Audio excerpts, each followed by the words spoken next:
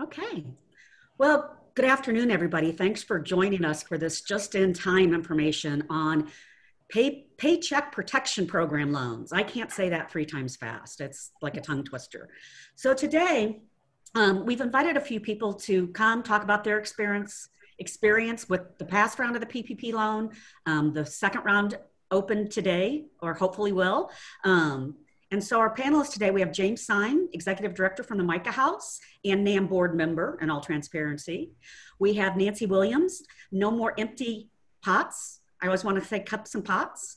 I think of you every morning with my coffee cup, Nancy. I still have that one. And then Sarah Going, she's a commercial lender at First National Bank.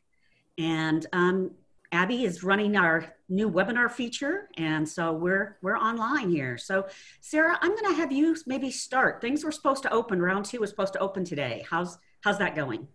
Yeah, so the second round was supposed to open this morning, and there is a system called eTran that banks use to connect with the SBA, and the last we heard was this morning that system was not working, so it wasn't quite accepting those applications yet. And we saw this actually happen in round 1 quite a bit.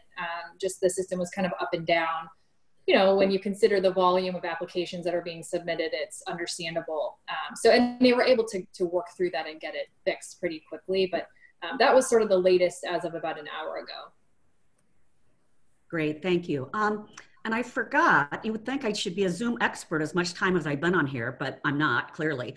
I would say if people have questions, feel free to write them in the Q&A down on the bottom of your screen or in the chat box, and we'll monitor that as we go through in case there's any questions from our live audience here. So Jaymes, you made it through the first round, got funding. How did that process go for MICAH House? Yeah, so fortunately, I was getting guidance pretty early from a few networks that I'm involved in. One of those obviously being the resources that NAM was putting out and sharing. So I started to have conversations. We use a contract accountant. So I started having conversations with our accountant about pulling all relevant 2019 data, meaning payroll specifically. I think what I knew pretty early on is that we weren't going to apply since we own our building, so I didn't have to worry about the leasing of space. And additionally, we have some federal grant sources that pay for utilities, so we eliminated those 2 items right away, and we're really just looking at payroll. And so started to work with our accountant to do that projection, 2.5 multiple of what we would apply for. And really my whole goal with the deal was to make sure that the amount that we applied for was in that forgivable portion. And so trying to project when the loan would be originated, when the funds would be received, and then over that 8-week period, making sure that those expenses that would be allocated would be under that amount. So started that process pretty early. Also had to consider with my executive committee that, hey, we're going to apply for a loan. So we put out a resolution to our board of directors once we knew the amount that we were going to apply. And then working in the background also with a lender. Sarah can probably speak to the guidance that they did or didn't have. But at the very least, we wanted to make sure that the lender that we were using, we had all the information that they had and that they were going to be requesting. So we were positioned with our resolution, with all of our forms from 2019, the application, although it changed kind of at the last minute there, we had to update the application on that Friday. And everything was ready to go on Friday. And it was relatively painless. I think we did have to send our bylaws as an additional requested document to our lender. But other than that, everything was pretty straightforward. Great. Nancy, tell me about your experience. Our experience was a little bit different than that. I also am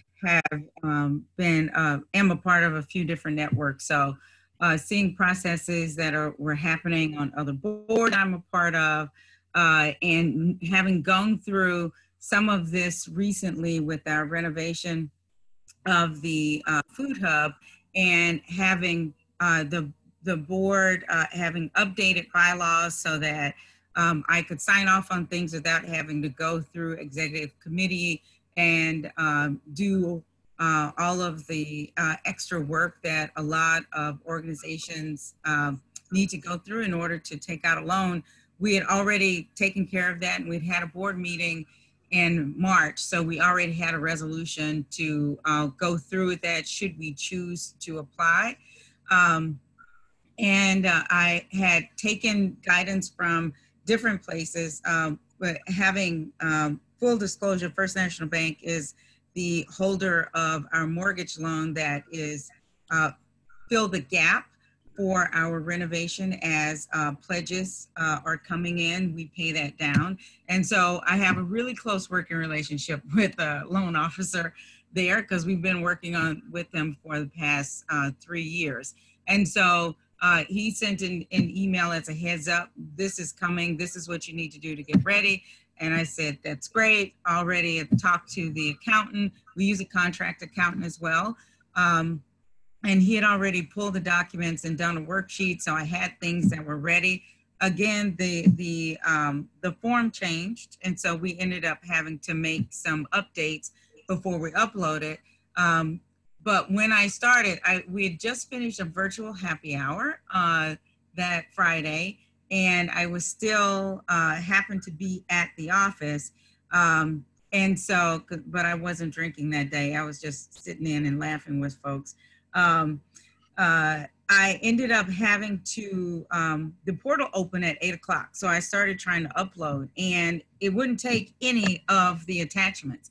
And so I switched I changed formats, turned them into PDFs, all sorts of things that didn't work. Worked on that till about 11 o'clock, didn't work. Sent a note to the banker, and the stuff just wasn't working right on the website. And they worked through the weekend. I haven't worked in IT before. I could tell where some issues were happening. And so they were better by Monday. And Sarah had reached out, and Alec had reached out ahead of time as well. And I sent some notes to them.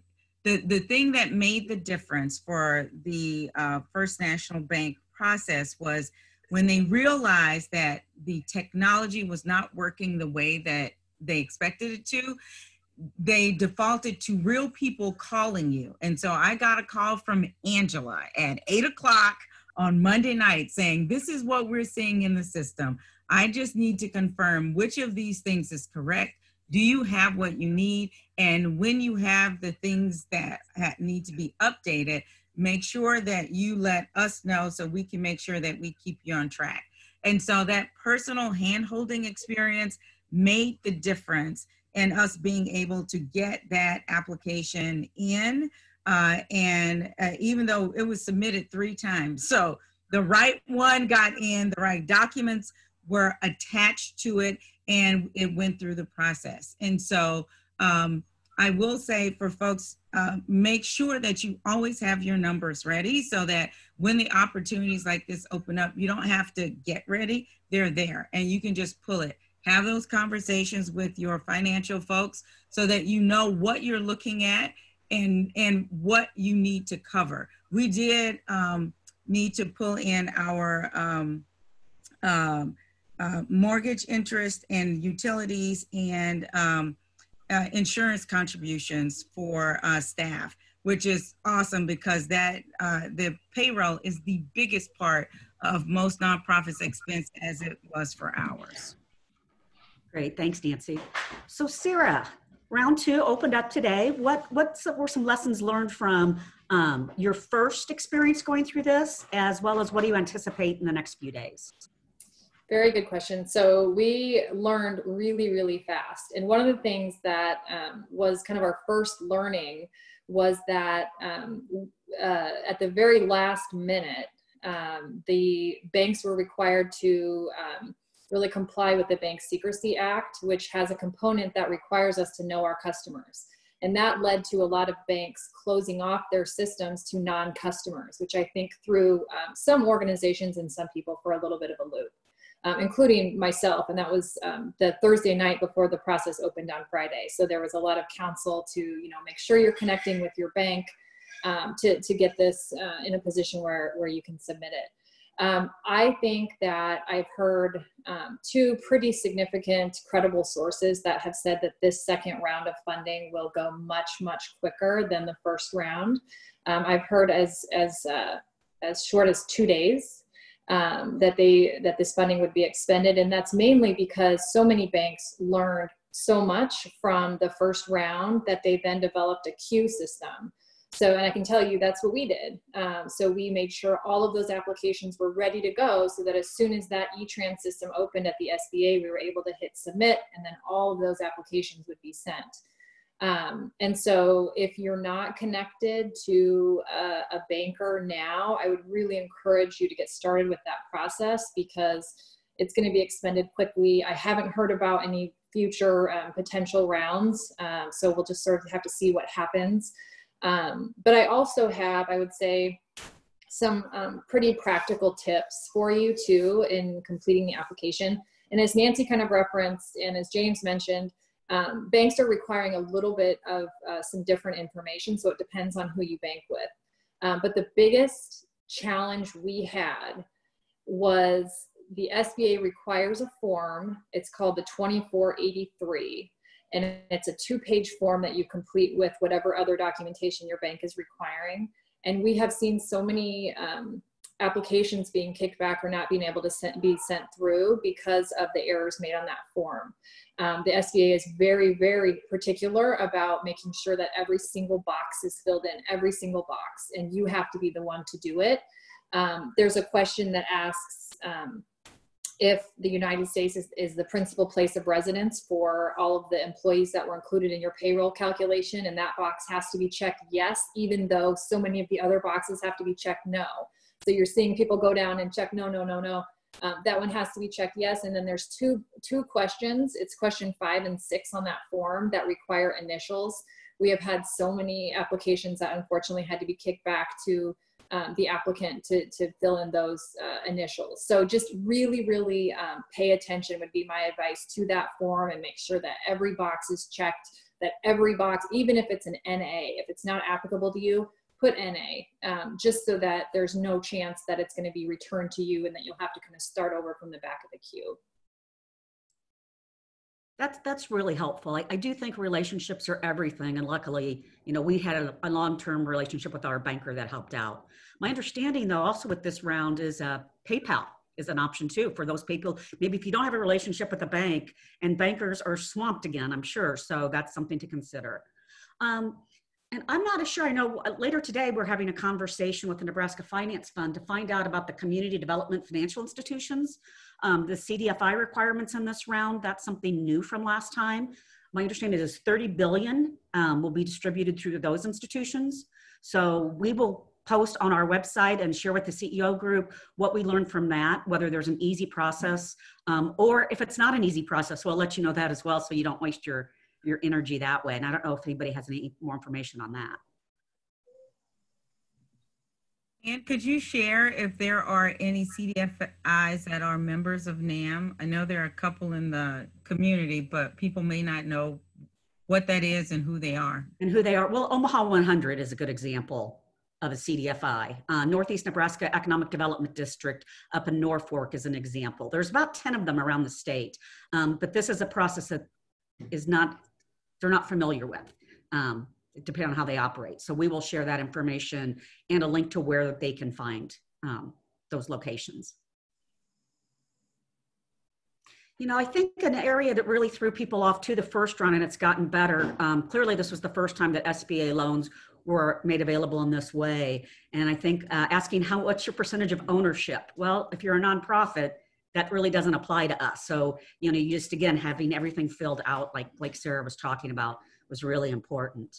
I think there's been a lot of confusion about if you already get federal grants that pay for a position, what impact would this money have? And there's really been no clear guidance on this.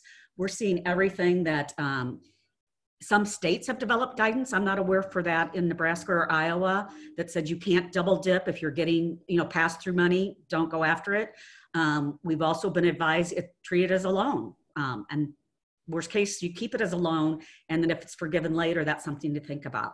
I think the most important advice we're telling people is track how you're using the money. You need to do it anyway for the programs, but I think that'll help you when you have, like, you know, your federal program manager comes in a couple of months and wants to know how that all went.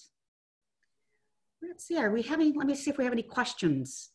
Nothing has come through yet that hasn't been answered. But again, if attendees, if you would have anything you are questioning, use the chat feature or the Q&A and we'll answer those.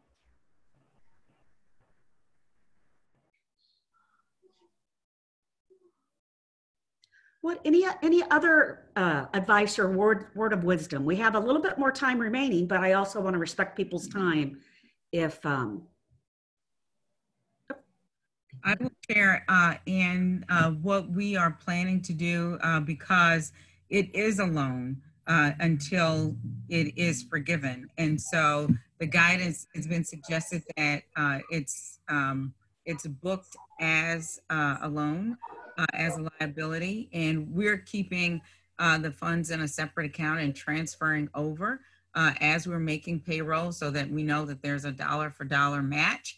And then whatever funds are still in that account, we know that we didn't expend that part and that it should be accounted for as a loan, and we can report that as such. The other hand, if it's all expended, then we know that we spent more than what we took out as a loan. Great, thanks for that. A couple of questions have come in. So one is, what about independent contractors versus employees? What about seasonal employees? So independent contractors can apply on their own. So any business that employs independent contractors shouldn't use the independent contractors' wages in their payroll calculations.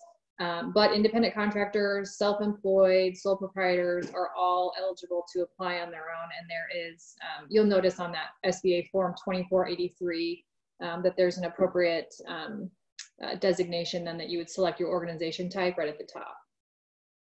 Great, thanks for that. And with those, I would say too, most banks are going to require a Schedule C or just some evidence of wages. So banks have to, banks aren't required necessarily to verify to the dollar your calculations, but rather it's the applicant and their attestation of wages that we have to rely on.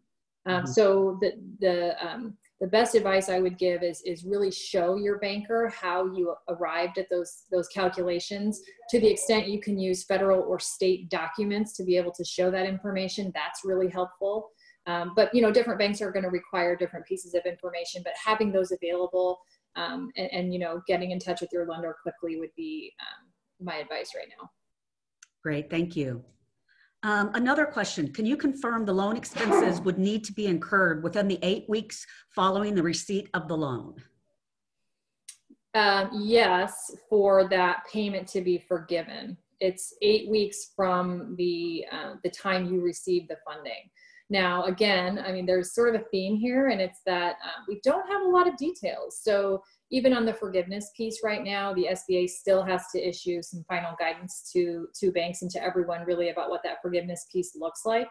But as we know it right now, it is for that loan to be forgiven, the funding would need to be expended then in the 8 weeks after it's dispersed to you. Thank you. So for those who maybe have been approved, got all their documents in, but they don't have money in the bank, the time frame starts when money's in the bank. That's correct. I'll just clarify that. This is a more general question. What documents should they have ready to upload? So I'll just field it, and if anyone wants to add. So all banks are going to be different. So Jaymes mentioned meeting bylaws. That wasn't something that we required. There may be other things that banks need on file in order to submit for you. I would say that depending on the type of organization, the answer may be different, but in general, for a nonprofit organization, we would require a 941 and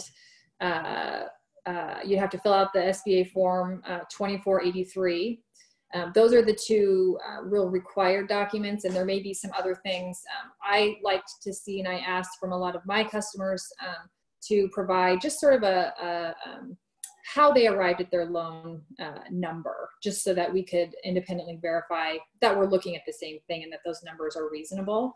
But for the most part, that's sort of, that's what we would require from a nonprofit. But again, every bank is going to be different. So you just want to contact your banker. Yeah, it was interesting. We had to upload our bylaws, our articles of incorporation, as well as our IRS letter. Wow. Yeah. Interesting. And, you know, I get it. Yep. Yep. And just to add, we had to do our quarterly statements to Iowa. So a few different documents there, unemployment statements, as well as our quarterly payroll filings to the state. So yeah, it didn't seem like anything was that hard as long as you had your ducks in a row. You know, it's just filling out the form. I too got to fill it out 3 times. I thought I was ahead of the curve and did it that Thursday before it opened, and then the form had changed by Friday morning. And then my bank asked for a few more things as well. What about seasonal employees? What if they are employed from May to August? You're muted. Am I muted? Oh. No, Nancy, I thought Nancy was answering. Oh, Sorry. Nancy, do you want to? Okay. So Not saying anything, sorry. So the guidance was somewhat unclear about the time frames for the calculations. So in one part of the guidance, it was very contradictory. So in one part, it said the previous 12 months, which you could sort of assume is March to March, so March 19 to March 20, or April 19 to April 20. And then in another part of the guidance, you saw the previous calendar year, meaning calendar year 19. And really, again, we sort of saw ourselves as a conduit to access the funding. So we weren't going to independently verify any kind of financial information other than to make sure that it was reasonable. So if you're a seasonal employee, you would be, as long as you meet the other eligibility requirements, would be able to calculate those amounts, calculate your average monthly payroll times 2.5 to arrive at your loan amount. But, you know, you could sort of use your own judgment about what time frame you use, depending on, you know, how you arrive at those numbers. that's a good point. You know, when I was doing mine, I think last year we had, as an organization, we had just opened a new component, and we had a large amount of overtime paid as we were getting our staffing pattern right. And so that's a line item that I deflated a little bit when I was figuring my number. Again, with my whole point was that at the end of this, that I would be under that forgivable portion. And I didn't want any of it, even though a very low interest loan, I ultimately wanted after the 8 weeks for that amount to be expensed. And so I think it is, if you do that 2.5 multiple, right, you're technically looking at 10 weeks of payroll. Well, if your business had, if you have less employees than you did last year, or if things remained relatively status quo, you could end up with a little bit of money if you were hoping for it all to be forgivable. And so that's, my advice would be to work with whoever does your books and your accounting, and really to do projections on, you know, maybe some recent payrolls that you have, and then look at your insurance costs. And then of course, we didn't do the lease or utilities, but if you have recent statements on all of that, try to use the 2019 numbers as advised in the past, but also look at your 2020 actuals to see where you're going to be if you're hoping that amount is all going to be forgivable. And I think we're all waiting on the guidance and documentation that we'll have to prove to make sure that is the case. Boy, well, thank you all very much for taking time out of your day. Jaymes, Nancy, and Sarah, I appreciate sharing your time, your information, your expertise. This is being recorded. We will share it. And as soon as we learn more about the community development financial institutions, we'll send that out to our CEO listserv as well. So depending on if there's another round down the road, we might invite you all back if there's a CARES Act 3.0. Wow. Yeah. Well, I don't know who's paying all of it back, but Right. so look forward to it, Ann. We really look forward to it. Brace yourself, because there's a 3.0. We have Oh bigger my God. concerns.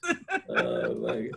Well, Yeah, it's all forgivable. It's coming right out of my Social Security for use. I thank you for that, James. Yeah, you're welcome. Okay. Well, with that, we'll say our goodbyes and we'll talk again soon. Thanks again. Bye. Good luck. Bye. Bye.